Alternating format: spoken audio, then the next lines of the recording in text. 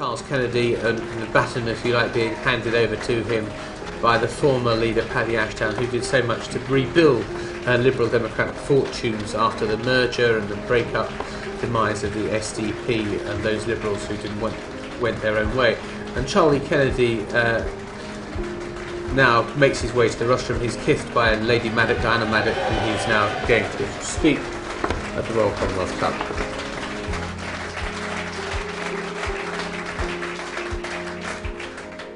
Well, from here on it's downhill all the way. I don't wish to spoil the atmosphere of the afternoon, but let's not lose sight of the Conservative Party. Why not indeed? They're outdated, they're reactionary, they're divided down the middle on Europe, and they're dominated by narrow-minded Eurosceptics. They offer little that's positive for the future of this country.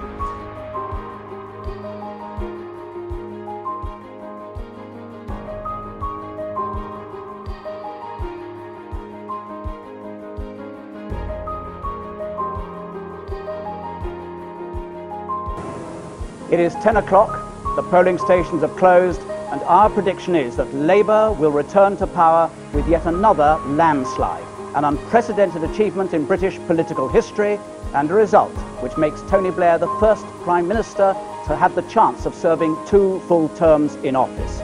If our Mori exit poll is right, Labour will have a majority of 175. The Conservatives would only have about 154 MPs, the Liberal Democrats about 58. We're looking at how well the Lib Dems have been doing, where they've taken on the Tories. These are the 20-odd seats they were aiming at this evening, and of course this morning. The Conservative seats at risk from the Lib Dems. Let's allocate them to the parties as they've declared, and we see they've had 3 successes in this column: Teignbridge, Dorset Mid in the southwest, and Norfolk North, as you were saying, held since 1970 by the Tories. Norman Lamb, the MP there now. Let's now allocate them to their parties. This is the government side of the House. 4 more years, maybe 5 more years on these benches for these 413 Labour MPs. What about the Conservatives? Still, of course, under the leadership of Mr Hague until they replace him. And what a coincidence, exactly the same number of MPs they had after the 1997 election, 165.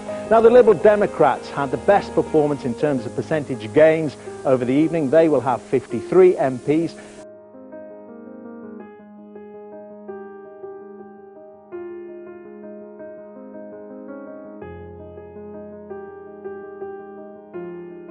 Now, some very, very sketchy details reaching us here at Sky Centre. Important enough to bring to you, though, at this early stage. We believe that a plane has crashed into the World Trade Center in New York. The full horror of what has happened in the United States earlier today is now becoming clearer. This is not a battle between the United States of America and terrorism. We, therefore, here in Britain stand shoulder to shoulder with our American friends in this hour of tragedy, and we, like them, will not rest until this evil is driven from our world. The deliberate and deadly attacks which were carried out yesterday against our country were more than acts of terror. They were acts of war.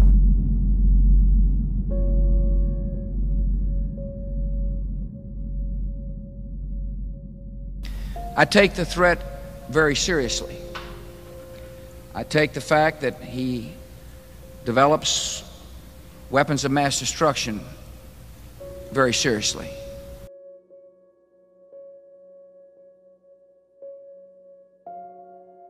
Does Iraq possess weapons of mass destruction?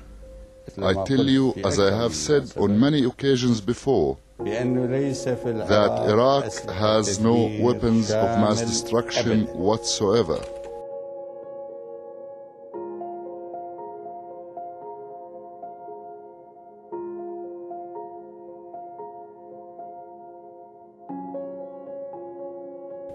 You produced a dossier last September in which you outlined Iraq's alleged weapons of mass destruction. All the sites in that report were visited by UN inspectors who found no evidence of weapons or no evidence of their having been hidden.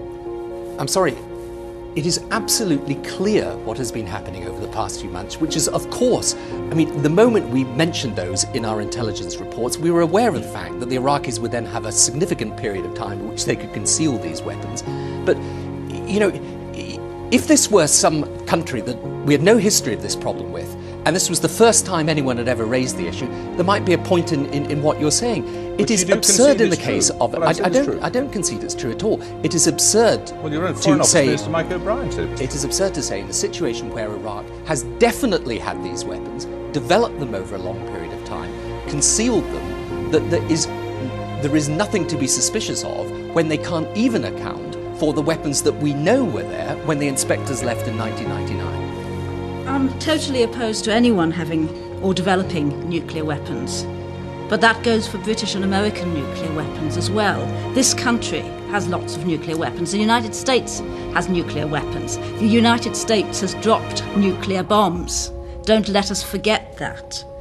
How can we possibly justify criticising Iraq for developing nuclear weapons when we're doing so little to get rid of our own? Isn't it incredibly hypocritical? Prime Minister? I don't believe so for two reasons. First of all, we're obviously part of a whole lot of agreements to do with nuclear weapons. Secondly, Britain has not menaced and used external aggression with these types of weapons against our neighbours. And I've been asking these questions for months in Parliament because I'm not persuaded by the case for war. The arguments have been contradictory and inconsistent, and the information has all too often been misleading as well as inconclusive. It's no wonder that people are scared and confused. As somebody who's not actually anti-American, but is deeply worried by this Bush administration, and as someone who is under no illusions about the brutal dictatorship and the appalling regime which is Saddam Hussein. If the great powers of the world ignore it, then great damage will be done to the world order and the best hope of international justice for everybody in the world. There is no way in all conscience that the Liberal Democrats either could or should support a war, and we will not.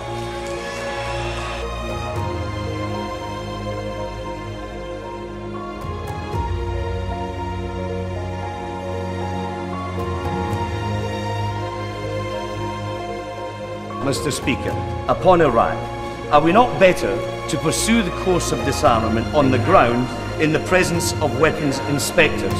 No matter how sophisticated modern technology, even since the last Gulf War, is it not more precise to have weapons dismantled in the presence of inspectors rather than so-called precision bombing trying to take them out?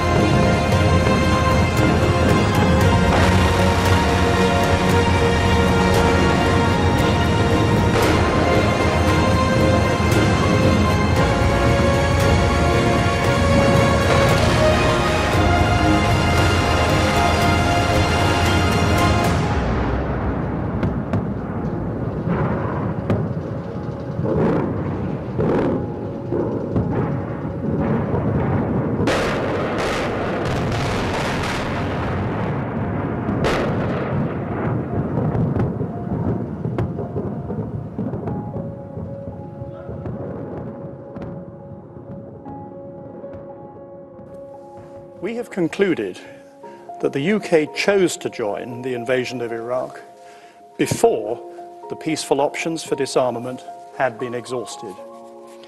Military action at that time was not a last resort.